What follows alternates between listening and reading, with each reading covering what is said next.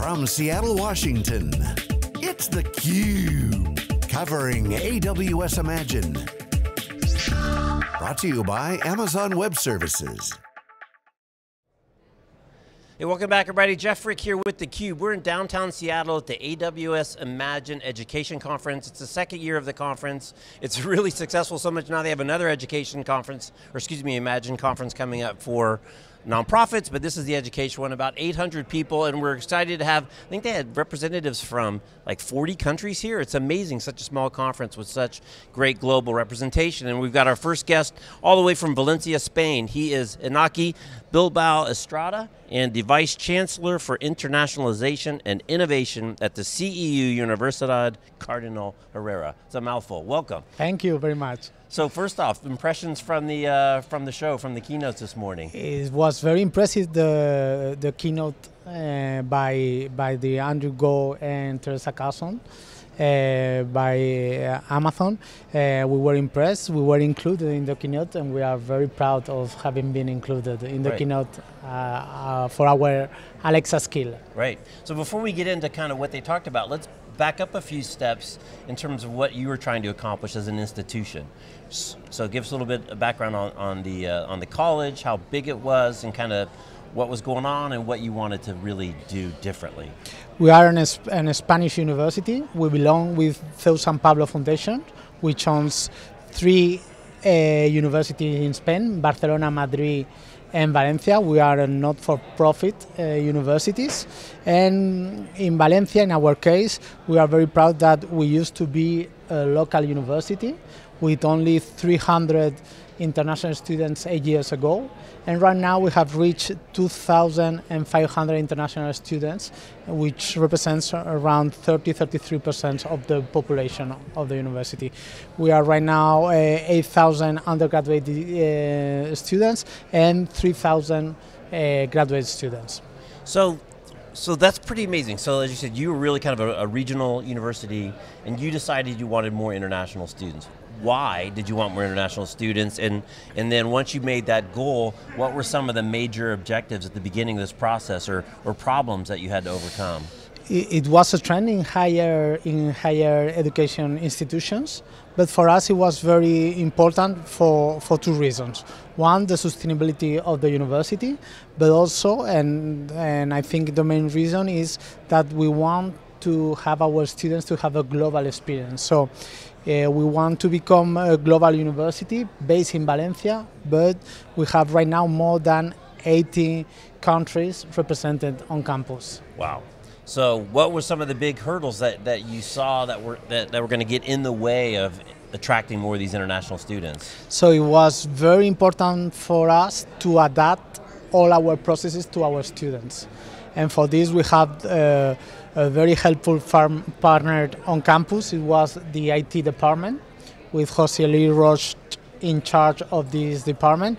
And through technology, we have been able to escalate and automate, get the automation of all this process in order to reach a bigger number of international students. So we have adapted all the processes to the needed of our international students, our new population of international students. Right. So you were highlighted today for a very specific thing, for a very specific device, which is Alexa, and voice as an interface. And we saw some of the Alexa stuff last year in terms of the kids asking it, you know, when is my test, is my homework due, these types of things. But you guys are actually taking it to the next level. And explain to the folks what you guys have done with Alexa. So we have used Alexa to introduce a virtual assistant for all our students, national and international students, and one of the main things that have been highlighted in the keynote is that it's not only in English but also in Spanish. So like this we are covering the 2 most speak language on campus, English and Spanish. So so you've got a bilingual Alexas in the room. Yeah. So for us it was very important, as explained before, that technology is helping us to cover all the population of students, not only a part of them. Right, and using English is kind of the universal language regardless of what their native tongue is. Yeah. So did you have to build all this from scratch? How much was Amazon helping you to do the English to Spanish translation? Was it written in Spanish? How did some of those logistics work out? So we began 6 months ago with the project with the help of Amazon. They were very, very, very helpful for us with Ana Cabez and Juan Manuel Gomez from the UK team of Amazon, and they guide us how to develop the Alexa skill for the goals that we set with them, what we want to achieve with the virtual assistant for our students. Yeah, so the skills are the things that you actually write. Yeah. So how many different skills did you write specially for your students? So what we are doing is to build only one, but we are integrating all the intents in one only slide. So we are integrating intents related with what's my next assignment on Blackboard, which are my grades, how can I book a room in the library or in other spaces of the university, locations of the different service or professors of the university. We are integrating a lot of service, but in one skill, because we don't want the students to have to switch between skills. Right. So we are aiming to have one virtual assistant for the students in only one skill. Right. So that's interesting. I didn't even think about all the integration points that you have, but you've got integration points into all these other systems, the room booking services, the library services, Blackboard, and the other educational services. System, so how many points of integration are there? But there are a lot. We are working right now, we are focused on around 5-7 integration points, because also we are integrating it with our CRM in order to have personalized message to different segments of our students, depending on if they are due to get some documentation to the register office. So we think that the integration with CRM allows us to give personalized message and notification to our students depending on the situations. Right. So it's not a general notification for all the students on campus. Right. That's awesome. And again, highlighted in the keynote, really, I think is the first kind of bilingual implementation of Alexa. So that's terrific. I want to shift gears a little bit about innovation and transformation. We go to a lot of tech shows, we talk to a lot of big companies. Everybody wants to digitally transform and innovate. You know, traditionally, education hasn't been known as the most progressive industry in terms of transforming. You said right off the bat, that's your job, is about transformation and innovation. Where's that coming from? Is that from the competitive world in which you live? Is that a top-down leadership directive? What's kind of pushing, you know, basically the investment in this innovation around your guys' school? So I believe that education can be disrupted in the next 5-10 years.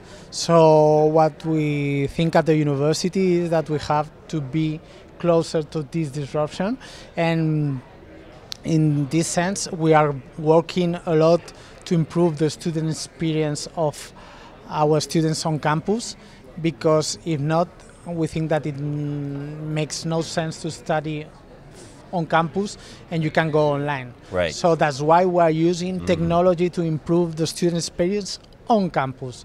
So we are trying to avoid those things that have no value added for the students through technology and through this digital transformation, in order that we have more time for this value added interaction between the staff, academic and non-academic staff, with the students. Right, right. And then how has the reception been with the staff, both the academic staff and the non-academic staff? Because clearly the students are your customers, your primary customer, but they're a customer as well. So how have they embraced this and got behind it?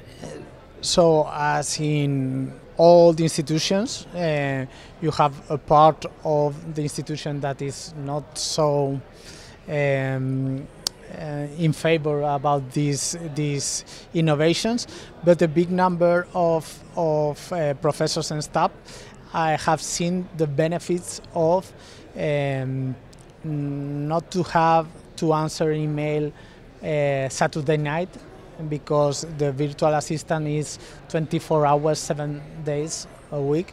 So they see the benefits of how technology can give them more time for this value-added interaction with the students. And for this, in order to avoid only top-down decisions, we have created digital ambassadors programs.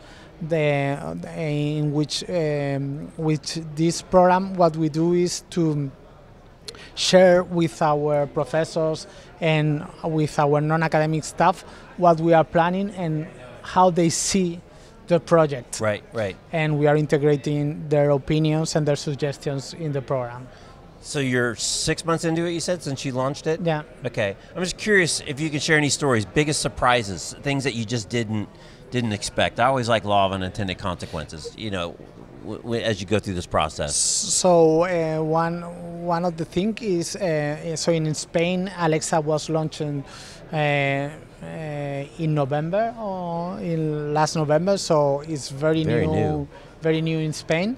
There's no voice assistant in the last 9 months. We have exploded, but we didn't have before. So the students have been very impressed that the university were working at this level with the technology so new, because it was even new for them, even if they are younger and they knew a lot about this technology, but they were impressed that the university so quick react to the introduction of the technology. And the other point is, through innovation, we are also using Alexa for the digital transformation of learning and teaching. And we have launched an innovation program for quizzes for the students. And we have huge amount of volunteers that they want to see how it works. Right, right. I'm just curious too to get your take on voice as an interface. You made an interesting comment before we turned the cameras on that, you know, email just doesn't work very well for today's kids. They don't use it. They're not used to using it. But voice still seems to really be lagging. I get an email from Google every couple days saying, here, ask your Google Assistant this, or ask your Alexa this. You know, we still haven't learned it. But from where you're sitting and seeing kind of this new way to interact and as you said, get away from these emails in the middle of the night that ask, when's my paper due, and I could ask the assistant. How do you see that evolving? Are you excited about it? Do you see voice as really the centerpiece as a lot of these new innovations, or is it just one of many things that you're working on? So I think the difference is that usually higher education institutions, we have abuse of email for communication with students with so massive amount of emails. I think what they feel with the voice assistants is that they have the freedom to choose what they want to know or not. So if they can ask voice virtual assistant, as in with case, they have the freedom when they want the information. Right. So I think it's a big difference between email. So in email you decide when you send the information to the students. With voice technology, is the student that is the student who is asking when they want the information. Right. So I think it's an important shift for them. Yeah. It's just huge because they never asked for the email. Yeah, no, and after they tell us that it was an important information, that they didn't check the email, so they complain that they don't have the right information. Right. Well, Iñaki, thank you for sharing your story, and congratulations on this project. Sounds like you're just getting started. You got a long ways to go. Thank you so much. All right, thank you. He's Iñaki. I'm Jeff. You're watching theCUBE. We're in downtown Seattle at AWS Imagine Education Conference. Thanks for watching. See you next time.